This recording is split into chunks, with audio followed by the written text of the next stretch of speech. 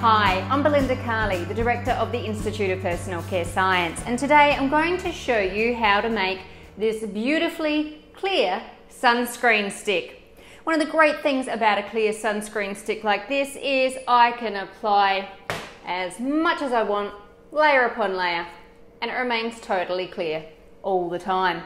It's also great if I don't want any of that gloss or white rub-in time that you can get from other sunscreen combinations.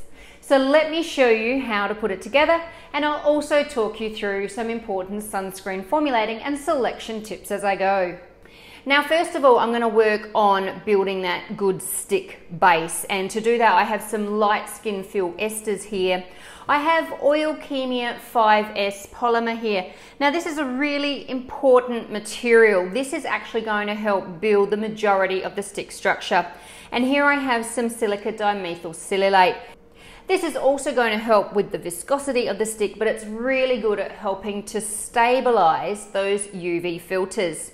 Now, one of the tricks when you're making a sunscreen product is to make sure that you have methods in place to ensure good spread of the UV filters and to stabilize the UV filters in place.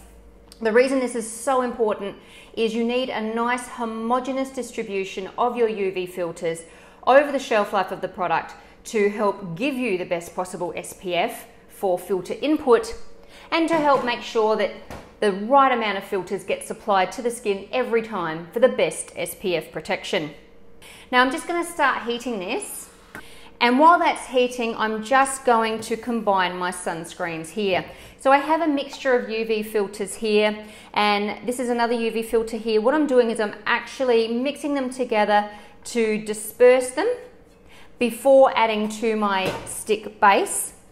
Now, some of the solvents you need for creating your sunscreens need to be really good at being the solvents to help with that spreadability and also to solvate the sunscreens. So in this case, I've got C1215 alcohol benzoate in my stick base. Now this is a great ester to use in sunscreens.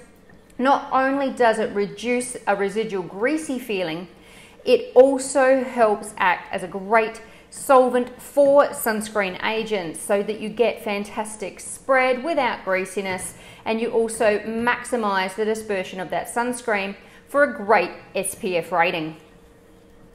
Now at this point you might also say, well Belinda, why do they use combinations of different UV filters in formulas? Why not just use one or two instead of combinations?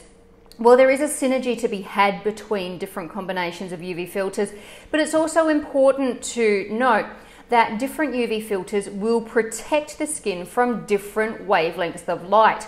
So in order to get broad spectrum protection that covers across a broad range of light wavelengths, you need to use a combination of UV filters to give that broad spectrum protection. It's also really important to note that there are a lot of regulations over the use of different UV filters to ensure safe use by consumers. So we need to stay within these limits. So we can't usually just use one or two materials to get a high SPF rating because we simply wouldn't achieve the SPF we need using one or two alone under regulatory limits. Remember, it's all about product safety and ensuring the product performs as promised to protect that consumer from harmful UV rays. Now there's a great tool that DSM have. I'm using DSM filters in this product, and this sunscreen calculator helps you predict the relative UV rating from different combinations of UV filters used. It's also got this great tool here which shows me that I should get a clear combination from the UV filters I've selected. And this is important because in this case I'm creating a clear sunscreen stick. Once that stick base is fully melted, we can add our UV filters and stir to combine. Then I can remove from the heat, and while still molten, add my fragrance and stabilizing agent.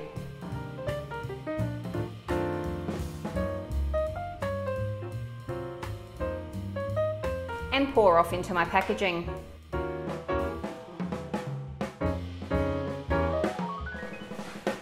Now I'll need to allow that time to cool down completely, and it will set the next day into this beautiful clear stick form.